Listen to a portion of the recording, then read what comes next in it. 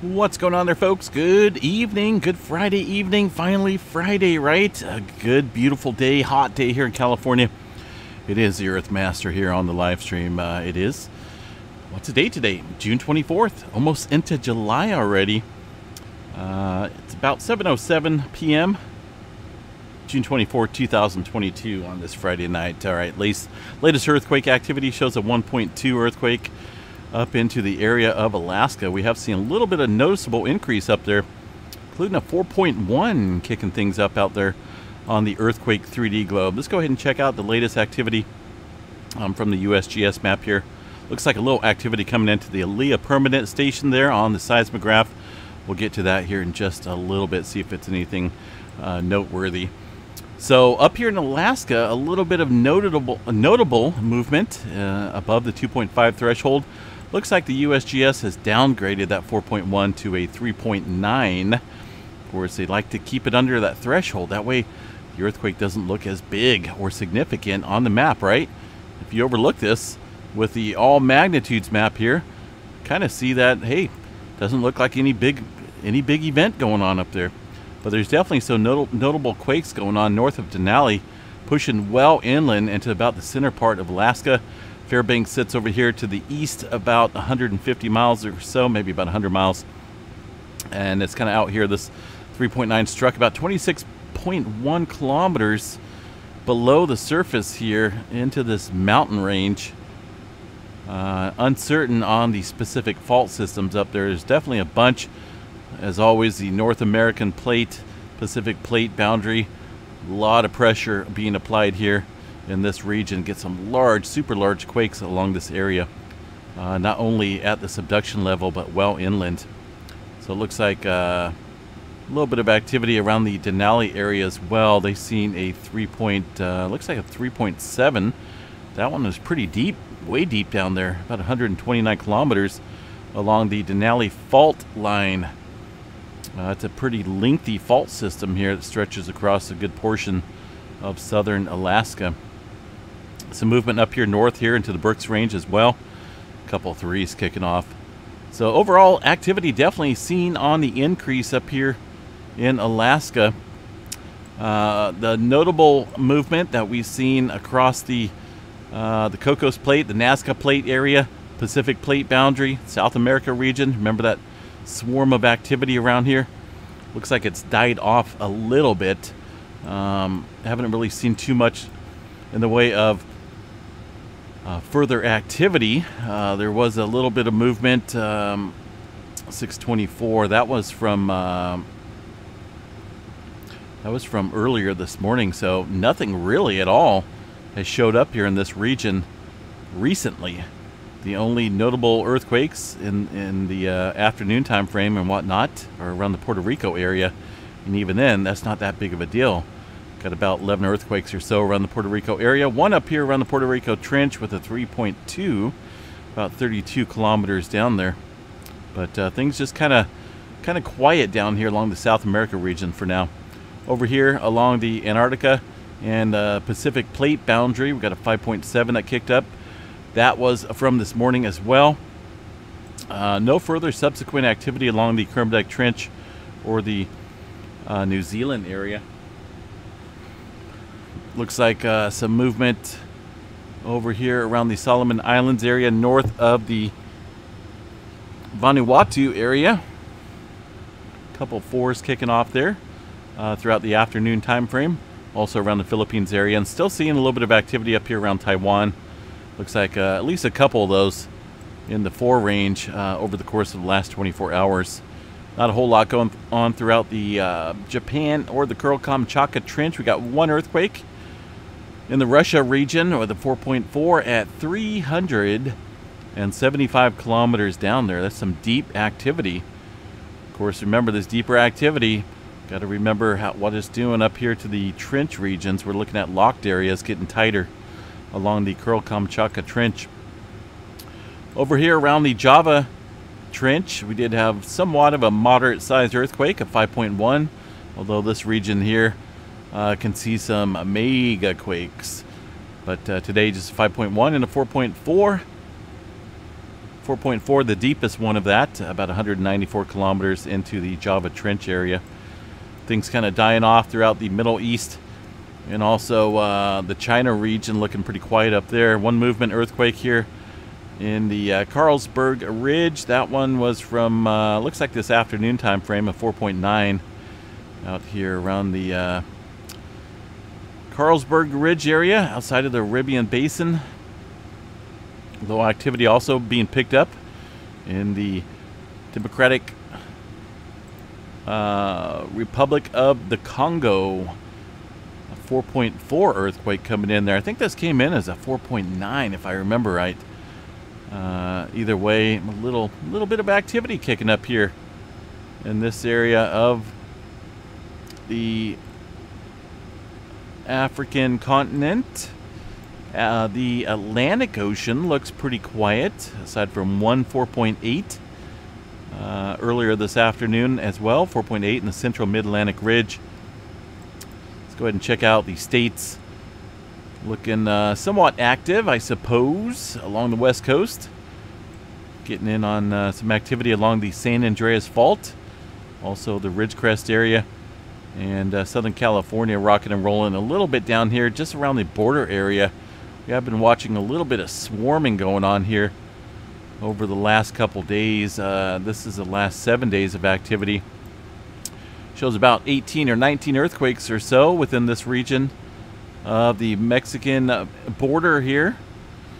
Mostly microquakes. It is well off the Imperial Fault, well west of the this little fault system here. And San Andreas Fault sits up here a little bit, but definitely a ways away. But I think a little overall sign of some impending pressure within the region. Looks like some activity up here around the Cucamonga area, the Cucamonga Canyon. Getting in on a couple earthquakes here, somewhat deep, around 10 kilometers or so. And some scattered activity out and about the rest of Southern California. Whole bunch of quarry blasts out here around the San Andreas Fault and the Garlock Fault Zone. Not for sure what's going on. Hey, let's blow up some explosives here around this major plate boundary and fault systems that are long overdue for a big earthquake. So these are pretty shallow. Notice the negative depths there at a negative 1.2, indicating the shallow explosions. But a 1.4 quarry blast and a couple other ones in the mix as well. A little spotty activity through the Ridgecrest area along the Valley Super Volcano. Still showing some movement today. Looks like about 14 earthquakes. All again shallow. Negative 2.3 for the last one there. Let's go ahead and check out the Long Valley volcano status, which is still green. Mammoth Mountain green as well down here. We'll go ahead and check out where the swarming's occurring. That's kind of roughly around this area of 395. This is the last 24 hours of earthquake activity here at the Long Valley Super Volcano, and looks about right, being reported, that is. I see a number of small earthquakes there. Nothing like we've seen a couple days ago, a few days ago. But those earthquakes definitely showing up on the graph, and they are being reported here by the USGS. Little activity up here in the Antelope Valley region, near the Walker, California region, just west here it looks like. A couple small microquakes. What do we got over here around the San Francisco Bay? It looks like one smack dab on the San Francisco Zoo. Well, close to the zoo. San Francisco got a fault system here, plate boundary, right? That's the San Andreas Fault, 1.1 at 10 kilometers. So still a little bit of activity kicking up along the plate boundary today. Cobb Mountain region looks very typical for activity. And Pacific Northwest not showing a whole lot of movement throughout the Washington area. Some spotty activity throughout Montana, Yellowstone. The rest of the country looks pretty clear. One lonesome earthquake over here around the New Madrid zone earlier today with a 2.1. Let's see what we got for tremor count tonight. And 15. Woohoo! Big number. Not really. Definitely not a big number. But it's kind of odd. Look at that. They're all kind of split. A little bit down here, a little bit up there. Not a big number whatsoever, folks. So these tremors do come and go. Although it's definitely been active here over the last few months in terms of tremor count. Volcanic activity, we'll check out Mount St. Helens tonight and see if we got any unusual movement, any unusual activity there at Mount St. Helens. I had a weird dream last night. I had a dream I was kind of skiing or hiking somewhat around Mount St. Helens, but in my dream, Mount St. Helens was a point, kind of like Mount Fiji or Mount Shasta, you know, or Mount Hood, very tall, pointy volcanoes. Mount St. Helens used to look like that, but you know, since the eruption, it doesn't look like that anymore. But anyway, I had a dream that it started to blow out a whole bunch of smoke and lava when I was up there hiking. It was really scary, actually, because I was trying to get away from it. But yeah, I thought I'd share my dreams with you, or nightmare, one of the two. Hopefully that doesn't come true. Anyway, a little activity around the Mount St. Helens region today. A couple small microquakes, nothing significant going on, folks, that I can tell there at Mount St. Helens. Yellowstone National Park, about the same. Not seeing any major swarms, no major magma movement, no uplifting of the ground, no melting of the roads. We can get roads melt out here in California. The pavement melts. It all depends on what type of mixture gets put down on the dirt, right? The pavement's a little complex when it comes to creating the heat resistant type. So you guys remember the 3.9 out in the Georgia area? What was that, about a week ago, I think, somewhere around there, a few days ago. But it did a little damage over here near Hutchinson Island. Looks like the ferry dock and the Weston parking garage by, looks like causing land to settle near the banks of the Savannah River. Now, they use the word settle, but this is actually liquefaction. This is kind of what happens here when the ground is relatively, well, it's not stable for one. And when you get an earthquake, it kind of shakes the ground and settles everything that's on top of it, kind of like quicksand. And this is only a minor earthquake. Good portions of New York and Manhattan area and other portions along the eastern coast are landfills. You know, they built on landfills, and that's not solid rock, not solid ground. So any type of earthquake activity could definitely do damage like this. There's parts of the Bay Area and whatnot that are prone to liquefaction potential. San Francisco has certain areas, big time. You know, as I mentioned, around New York and whatnot. So any big earthquake, even a moderate-sized earthquake, can definitely cause some liquefaction errors. I say that an error because, you know, that's definitely an error, sinking of the land, so to speak. They call it settling. Settling. I guess that's a word we can use. The technical term is liquefaction takes place when loosely packed waterlogged sediments, you know, and this is just kind of one, at or near the ground surface lose their strength in response to strong ground shaking. Looks like liquefaction occurring beneath buildings and other structures can cause major damage during earthquakes. A couple of events there back in Japan, and the Loma Prieta earthquake back in 1989. Liquefaction of the soils and debris used to fill in a lagoon caused major subsidence, fracturing, and horizontal sliding of the ground surface in the Marina district in San Francisco. So, you know, a lot of people don't know about all that landfill stuff out there in New York and the Manhattan region, built on garbage, pretty much, right? People building cities on garbage. Goodness. What's going on with this world? I get it. We got to do something with it, but man, whew. But anyway, yeah, earthquakes can create events such as this, like we see in the 3.9. Not a big earthquake at all. This one actually originally came in. Let me see here. Not for sure where it's at. I don't know if I have it on here, but originally this earthquake came in as a, oh, there we go, a 4.5. This originally came in as a 4.5 earthquake from the USGS near the Stillmore, Georgia area, 4:05 a.m. back on the 18th of June. but it did get downgraded to a 3.9. So after some special studies. Space weather is still having some issues going on with the data system that's coming in. Nothing has been updated here in the past couple days, so looks like it was due to a power outage. This is the latest event solar update put out from these folks here at solarham.net. It's a pretty cool website that I use to monitor solar weather. Looks like the Solar Dynamics Observatory, better known as SDO, is still unavailable. So below is an updated look at the visible disk courtesy of a different observatory in the Canary Islands, it looks like. Notice 3038, they're kind of facing away from us. There is a, looks like, let's see what we got here, 3040. I guess we could use this one. This one kind of looks updated, 625 UTC time at 00. So yeah, that's, well, it's a couple hours old, but a lot better than, well, say for example, a few days old, like this one.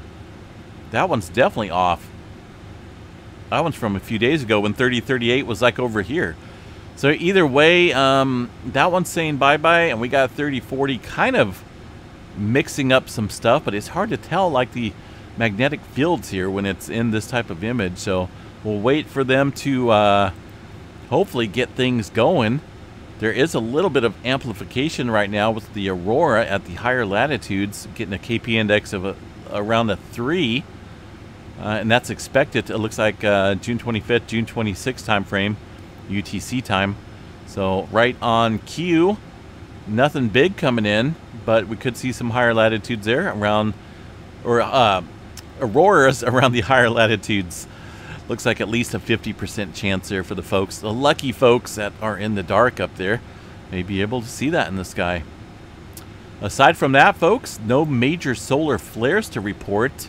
This is the current solar flare chart, monitoring the activity, and everything looks somewhat stable for now from the sunspots that are currently facing Earth. All right, guys, hope you have a great Friday night. Again, stay safe out there. You know, I'm still kind of curious as to what all this activity we've seen on the globe. Let me bring it up here a little bit. Around the Nazca Plate, the Cocos Plate, Pacific Plate, South America region, all seen a swarm of 5s. Most of it was last night, 5.7, 5.8, 5.6, all up and down the board here. But we haven't seen any major large-scale movement following that activity, so still watching it. Sometimes it takes a day or two before things start to make sense, like, oh, that's why, because this or that happened. Exactly. So we'll see how it goes, folks. For now, just stay safe out there, and we'll definitely catch you guys a little bit later, and enjoy your Friday night.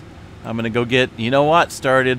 I'm gonna get the barbecue started, and of course gonna post up some video there for the super fans. Super fans. What are super fans? Super fans are folks that participate in a membership that get to see some behind the scenes stuff, pretty much. Just some home videos, whether it's me and Missy Mimi's cooking, gardening, you know, a little bit more personal stuff, not earthquake related. A lot of people don't want to know about me. They don't want to know about Missy Mimi's. They don't want to know anything about me at all, and that's fine.